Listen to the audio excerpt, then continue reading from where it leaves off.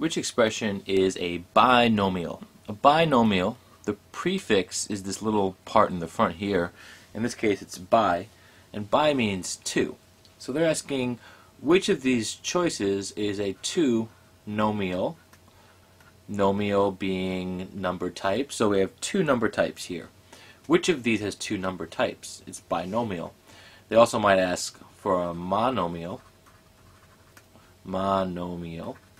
meaning here in mono,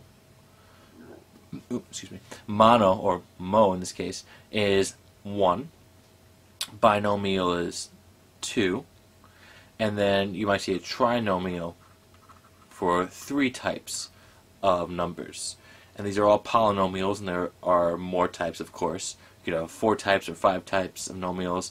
They're all in the category of poly, which means many nomials.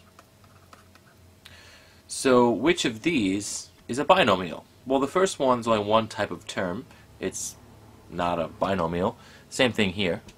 They have different degrees. This has an exponent of 2, so we would say its degree is 2.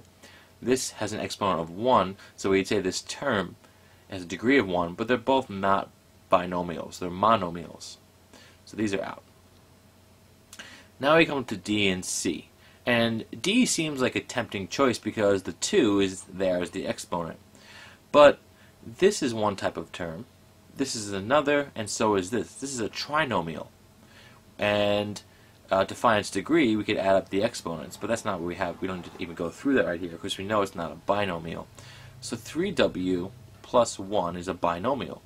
The first term is this 3w right here, and the second term is this 1 right here. It's a binomial, and C is the choice.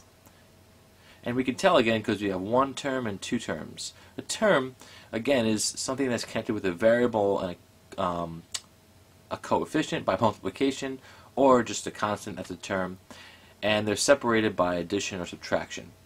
So terms are connected by multiplication or division, or they're just a number, and they're separated by addition and subtraction.